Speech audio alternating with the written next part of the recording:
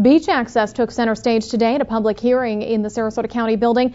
At issue was whether beach property owners and beachgoers could come to terms on sharing a public asset. SNN Local News 6 reporter Charles Brown joins us live from the newsroom with more on this. Charles.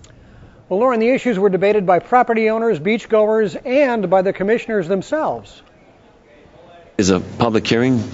Commissioner Joe Barbetta told his fellow commissioners that the beach access debate has been blown totally out of proportion.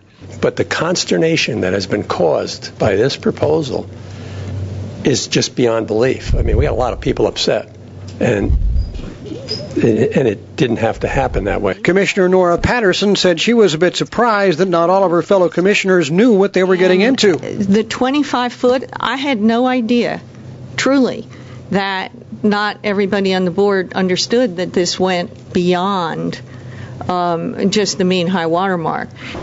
The commissioners were considering an ordinance under which no obstacles of any kind would be allowed within 25 feet of the mean high water line, to include signs, gates, barricades, and fences. The goal was to make sure that both the rights of property owners and beachgoers are given equal footing.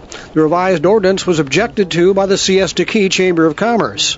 The Chamber has a number of rental accommodation members located on the beachfront, and they're very concerned that this type of regulation will cause them to incur additional liability as a result of the visitors that will now be able to access their property.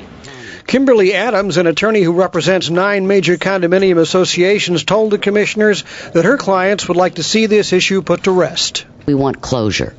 We don't want this to be tabled.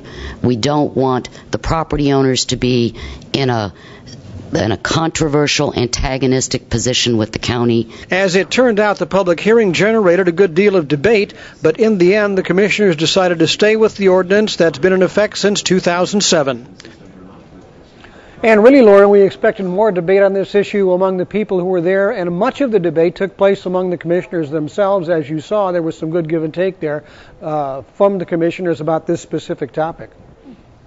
Interesting. All right. Thanks, Charles.